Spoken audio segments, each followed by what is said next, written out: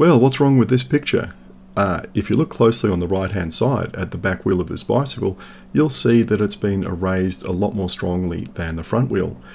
And you'll also notice that the solid white line to the right of the bicycle has also largely disappeared. Why is that?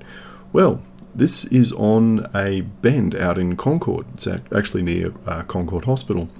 And what's happening here is that drivers are cutting this corner and driving well and truly into the bike lane, and it's their tyres that have erased these pavement markings. It's not the weather, it's not the rain, it's not the wind, it's not the sun.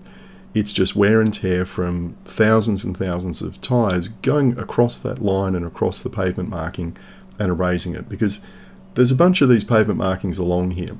And if you look at the ones that are on the straights, you can see that they're as, well, they're not as fresh and vibrant as the day they were laid down, but they are of a consistent quality the whole way across, and that means they haven't been what you might say differentially eroded by car tyres.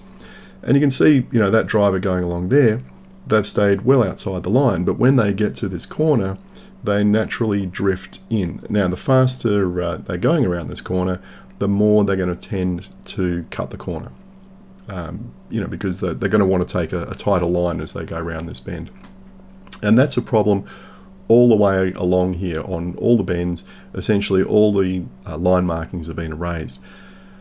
And of course that's a problem for cyclists, because it just demonstrates that these line markings provide absolutely no benefit to us at all. There's no safety benefit here at all. There is no physical barrier between us and cars coming up behind us.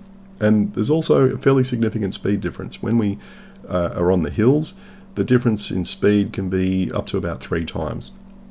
Thinking that the speed limit on this road is 50 kilometers an hour, but there's often mobile speed camera patrols along here because speeding is so rife, especially going up this hill, that they need to put a mobile camera on it on a regular basis to slow drivers down.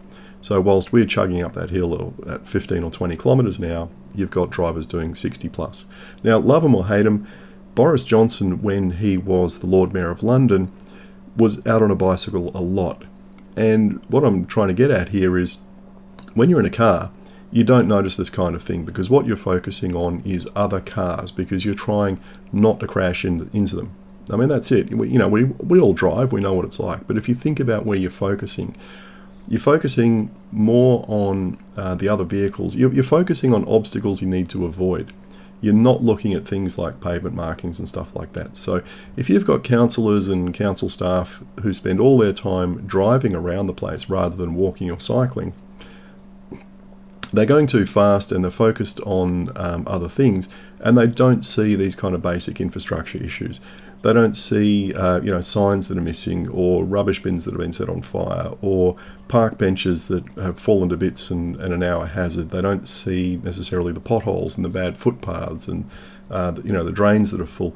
And even if they do see these things, well, they're driving. How are they supposed to take notes when they get back to the office? Let's get the pothole team onto that pothole, or let's get the bin guys out there into this park to replace these bins which have been vandalised overnight, or let's get these park benches replaced in this park because they've all just fallen apart over the years because no one's come out and done any maintenance on them. You don't see that when you're driving past. And about the only thing you might see is if a tree's fallen down in front of you and you can't get around it. Then you'll ring council and say, hey, can you send some people out with chainsaws to chop this thing up and take it away? Otherwise, you just blissfully go on your journey. And on a bike, it's a marvellous way to pick up all these kind of infrastructure issues. In fact, I remember my father telling me many years ago that when we lived in Bunbury when I was a kid, he noticed that the quality of the roads declined precipitously after the council bought the roads foreman a ute rather than letting him get round on a bike. And look, we're going back a long way here. But what used to happen is the roads foreman used to ride around on a bicycle with a shovel strapped to his bike, and if he came across a pothole, well, he'd just park the bike, pull the shovel off the back and fill in the pothole. They had no potholes as a result. But as soon as he got in a ute, well, he either didn't see the potholes, or he couldn't find somewhere to park the ute, or he just couldn't be bothered stopping and filling it in, because it's a lot more of faffing around to stop a ute, park it, switch it off, get your tools out of the back, walk back to where the pothole is, fill in the pothole, then go and put your tools back in the and drive off. Whereas from a bike, easy to spot, easy to fix. Now, that's not to say we should put our maintenance staff back onto bicycles. It's more about how much more observant you are on a bicycle, because you're going slower. You don't have A pillars, you don't have B pillars, you don't have a roof, you don't have instruments to look at. You can hear things. You just see so much more because your vision is not obstructed and you're going more slowly. You've got more time to process things. And yeah, you have to worry about not running into cars and stuff, but we spend an awful lot of time looking at the road, because if you hit something on a bike, it's going to have much worse consequences for you than if you're driving in a car. I mean, if you're in a four-wheel drive, you just roll over a pothole or a stick or some broken glass and you don't even pay attention to it. Whereas if you're on a bike, you pay attention to every single small deformation in the road. You're looking out for potholes because you don't want to get a pinch flat, or you don't want to get thrown off your bike.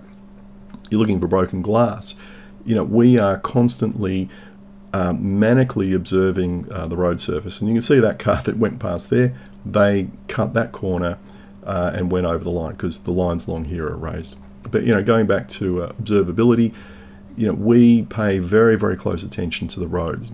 And I guess if we did put council staff or councillors on a bike every now and then and sent them around the neighbourhoods, they'd come back shocked at the quality of our roads and our infrastructure, and might do something about it. And hopefully that would come down to replacing this ridiculous magic paint which does nothing, with some properly separated, safe bicycle infrastructure.